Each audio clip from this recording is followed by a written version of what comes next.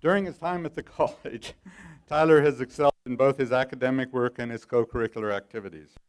An international political economy major, Tyler represented his classmates as a member of student government throughout his 4 years here, including service as vice president this past year. Tyler also distinguished himself as a member of the Howlin' Yotes speech and debate team. In 2013, he and teammate Chris Cruz made C of I history by earning a first-round bid to the prestigious National Parliamentary Tournament of Excellence. Tyler?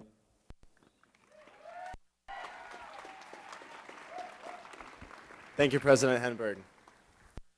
I'd like to alleviate one of the concerns. There is nobody I know of that can answer the question more accurately than you have, so I appreciate that. I want to start by thanking you, my fellow classmates. Many of you told me that you want me to be the one to speak to you today, even those of you who know me well. I can only hope that the reason for this is I want someone to speak to you frankly and candidly about what we've done here, and more importantly, what we're going on to do. I will try my best. A lot of speakers before me and after me will recount the fond memories that they've had here and speak kindly of the friends that they've made, how this place has changed their lives for the better and how they're sad to go. Some of them have and will continue to draw on dictionary definitions to enumerate these points. This is not what my speech will be, although that doesn't mean that these aren't sentiments that I don't feel. Double negatives. I just believe they're ones that you don't need me to explain. The college experience is one that's been marketed and sold to many of us since we've been in grade school.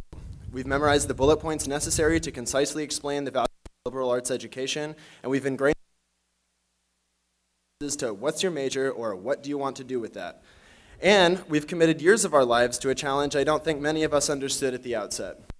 In fact, many of us have spent whole nights in bed wrestling with our inner monologues and whole days in classes justifying our education and the loans that accompany it, trying to do everything we can to better understand that challenge. And now, standing before you on the day of graduation, I honestly think most of us get it. We can finally say, without a doubt, college was the right choice for us. Some of you may do a double take. This statement is not one that you hear from me often, or ever. I'm pretty sure most of you have only heard me say the opposite, in fact. But the fact that we're all here today is pretty indisputable evidence. College was the right choice for us. But why was it the right choice? I think the answer is a lot more complex than it appears at first. A lot of my classes has felt useless. I've been chided by professors for being apathetic about my education, wasting my money, etc. They're not wrong. I could have been more present in classes, tried harder, lived up to my potential, but I didn't. I didn't pull straight A's. I'm not graduating with honors. I'm sure some of my professors are relieved to have one less laptop in class, but I'm okay with that. Somehow I still feel I got my money's worth.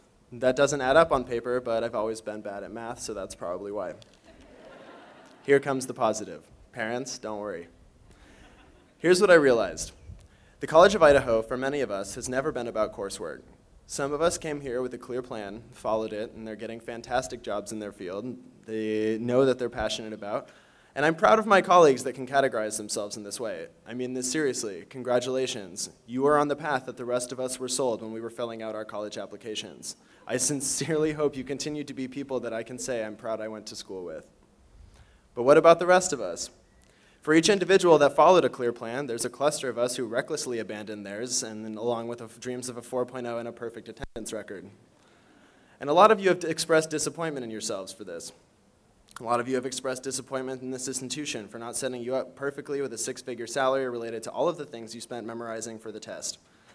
But I don't think you should be disappointed in yourself or in the school that we have come to define. Hashtag YOTFAM, YOLO, LOL. I feel like those of us thinking these things have lost sight of the real accomplishment here. We set out to do something that many cannot, and we succeeded. We rose to the occasion. We met the challenge, and we jumped through the hoops. And now, everyone knows that we can jump through the hoops, even if we don't want to. To me, that is the most important thing. Your degree has never been an indicator of what you know so much as what you're able to do if you commit yourself to it. Your degree is an expression of willpower. It shows that even if you don't want to do something, you can buckle down and do it anyway. That's an important trait. That's a trait that many of our peers lack, and that's the real thing that separates us from the rest. That, my friends, is why we are all above average, far above it. Some of you have concluded that you picked the wrong major because you don't want a job in your field.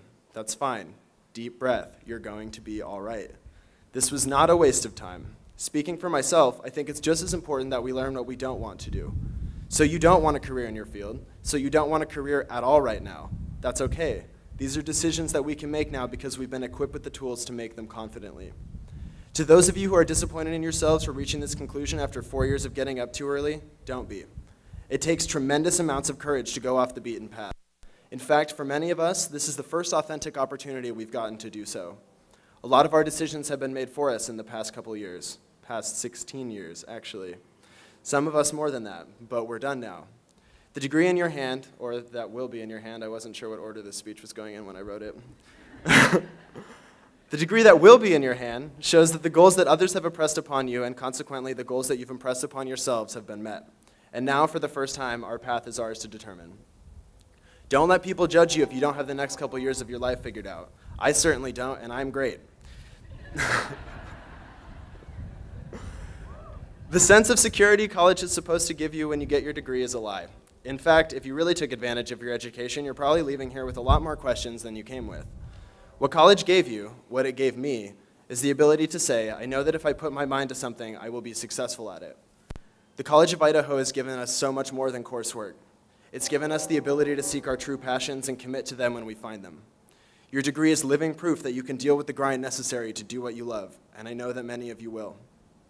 We have not built paths here. We've built foundations. Some of us just don't know what we were going to build on them yet, and that's okay. So, class of 2014, congratulations to all of us. We're done. We did it.